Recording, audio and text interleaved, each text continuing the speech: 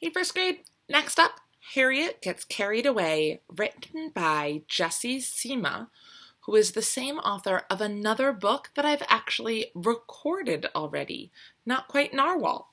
So if you liked that one, you might like this one. And while I'm reading, I want you to think about whether or not what's happening is real or imagination. And there's not a correct answer. Different people might have different opinions. Harriet gets carried away. Sometimes the term, if you get carried away, it might mean you might get carried away with your imagination, or you might have too much, you might just keep doing too much of something. But it can also mean if someone picks you up and carries you away. Harriet gets carried away. Harriet loved costumes. She didn't save them for Halloween, or only wear them to dress up birthday parties. Harriet wore costumes all the time.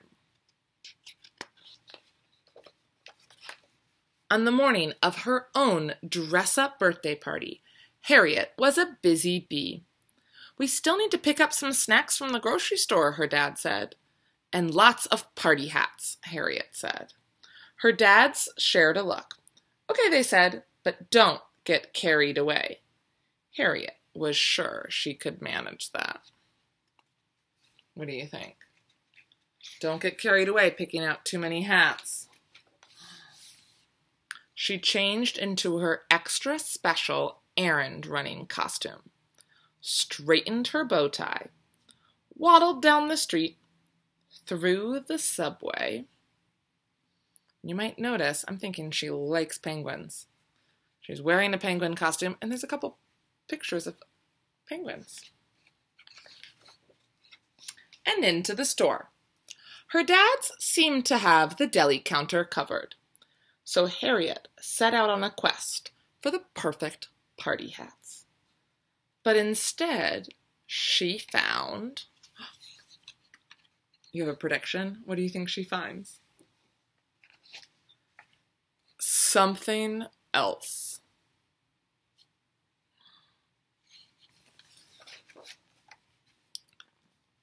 Oh, I need a bag of ice. Harriet forgot all about the party hats. She waddled past the checkout lines, through the city, and out of town. "Where are we going?" Harriet asked excitedly. "Back home, of course," a penguin answered. "The city's a nice place to visit, but I wouldn't want to live there." Can you find Harriet in the picture?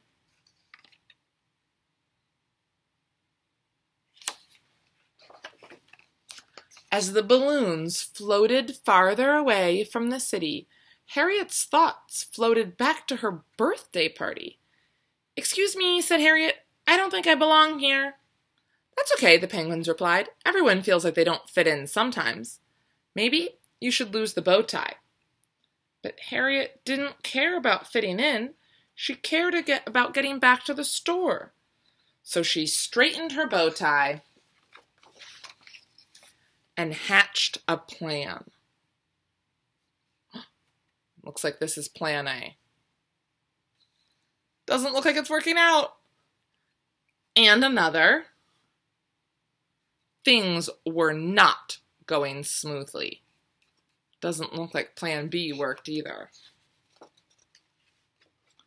Harriet was almost out of ideas when one emerged from the sea. "Hey," said the orca, "you're not a penguin." "How did you know?" cried Harriet. "Penguins don't wear bow ties," he replied. Harriet realized this orca might be her ticket home. So she told him her tale of costumes and penguins and hot air balloons. She told him all about her family and her city and the party hats she needed to find. And when her story was finished, she said, "I could really use a lift." "It just so happens I'm heading up north for a family reunion," said the orca. "I could drop you off along the way in exchange for a fancy red bow tie." This seemed like a fair trade. As the orca swam, Harriet daydreamed. Once Harriet could make out the city in the distance, the orca came to a halt. "This is as far as I can go," he said. So Harriet called in a favor from some friends she knew from the park. "We'll take it from here," they said. Looks like she's whispering to them.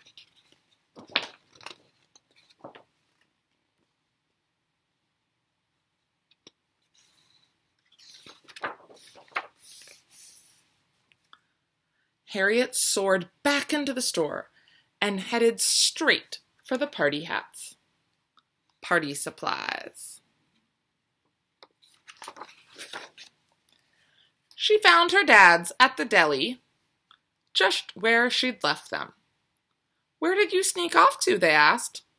"I just went to get the party hats," said Harriet. "Oh, and I could use a new bow tie." With hats in hand, Harriet waddled back through the subway, up the street, and into her room. She put on her birthday party costume, straightened her party hat, and headed up to the roof. This time it looks like instead of a penguin, she's a... The party was a great success, and no one got carried away. I think there's one more picture. Yeah. Except maybe Olivia.